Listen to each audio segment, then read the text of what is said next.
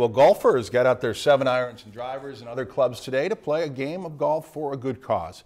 For this week's Community Spotlight, Jamil Donath meets us on the fairway for the Bemidji Area Boys and Girls Club Bob Lowth Ford Golf Championship fundraiser.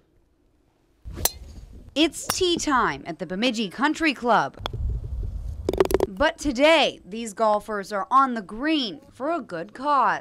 On a day like today, great weather, fun to be out, and a lot of people supporting the club today. The 9th annual Bob Lowth Ford Golf Championship raises funds for the Bemidji Area Boys and Girls Club. This by far is our biggest fundraiser for the club. We only charge $15 a year for a youth membership, but it really costs us between $600 and $800 to run the programs. And while a fundraiser for the Boys and Girls Club, the tournament is set up to benefit the athletes too. We play what's called a quota game, where whatever your handicap is, you subtract it from the quota. Normally an individual sport, this game of golf is played in pairs. It's unlike any other championship that anyone plays here during the summer. My partner and I have played together every year. We've won it one year.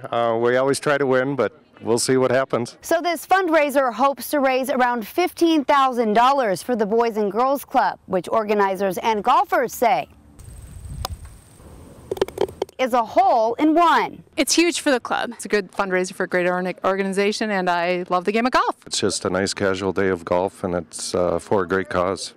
18 holes and 88 golfers, all at different skill levels. I am an avid, obsessive-compulsive golfer. Hoping to stay on par. Nicely done, Uncle. But mainly having fun. That's it. You know, everyone's a winner here. We're supporting a great organization in Bemidji. Whether a birdie or a bogey, it's another swing towards helping boys and girls in Bemidji. For this week's Community Spotlight, Jamil Donath, Lakeland News. If you've enjoyed this segment of Lakeland News, please consider making a tax-deductible contribution to Lakeland Public Television.